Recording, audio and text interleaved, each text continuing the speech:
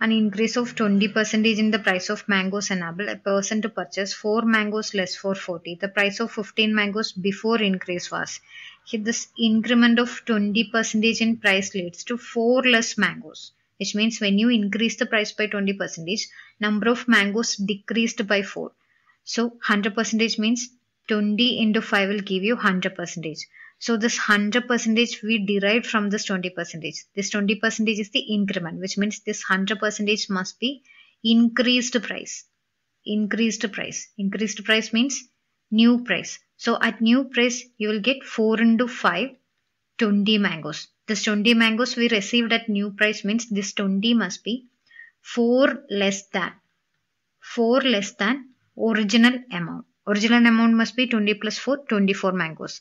So 24 mangoes initially cost 40 rupees means 8 goes 3 times in 24, 5 times in 40. 3 mangoes cost 5 rupees initially. Then 15 mangoes cost 5 into 5, 25 rupees initially.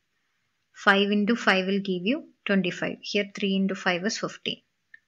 So option D is your answer. You can also do this question in ratio method. That is here 20% is the increment, which means plus 1 by 5 is the fraction. Then here price ratio is equal to, if initially 5 part was the cost, then finally it is increased by 1 part, means 5 plus 1, 6 part is the final cost. That is new price divided by old price is equal to 6 by 5. Then amount ratio is reverse of price ratio, which is 5 by 6.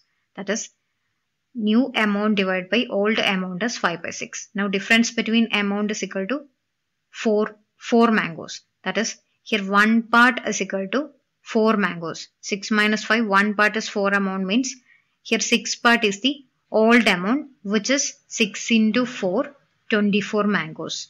Then 24 mangoes cost 40 rupees means 15 mangoes cost 25 rupees.